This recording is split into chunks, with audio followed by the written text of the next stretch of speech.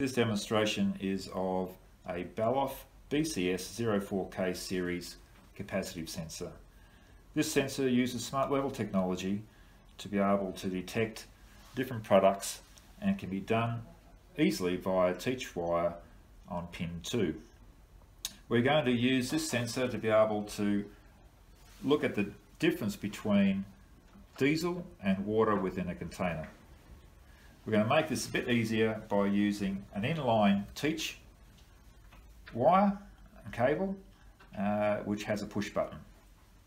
So we're going to put it into the water and we're going to hold the button in for about 3 seconds until the light flashes, and we're going to release it. It'll flash a few times and become steady. So now it's tuned to the water. Take it out, light goes off. Put it in the water, light comes back on again.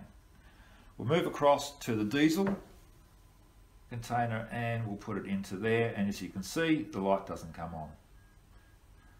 We'll move it across to the tank that has both in there. We'll push it through the diesel and back into the water, and the light comes on.